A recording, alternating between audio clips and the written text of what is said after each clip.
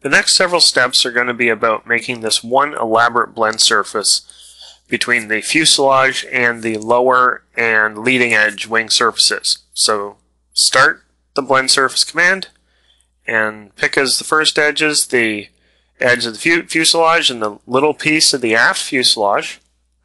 And then for the second set of edges, pick the leading edge and the lower surface.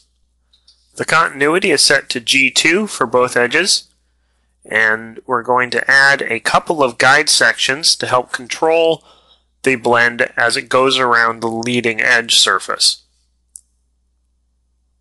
So we'll select the Add Shapes option and pick a couple of points for one section and a couple points for the other.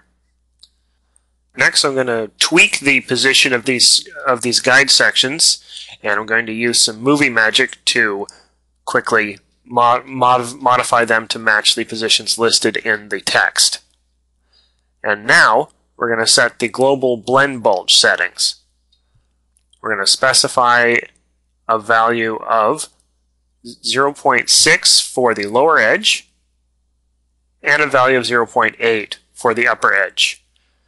Now, if I was to change those global settings after tweaking any of the individual sections, then those individual tweaks would be lost. Now we'll make some individual adjustments to these sections. I'm going to move over to the right view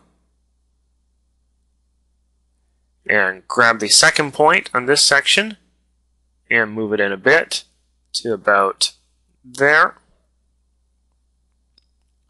And then grab the second point on the other section and move it down a bit. And you'll notice how the third point also gets moved. And what this does is keep the curvature constant. And then we move to the end section here, and we move it in, like so. About there. And to check that we've adjusted that correctly, you're going to zoom in and take a look to see that the blend surface doesn't actually bulge inside the leading edge of the wing. And thus completes the first part of this wing fillet.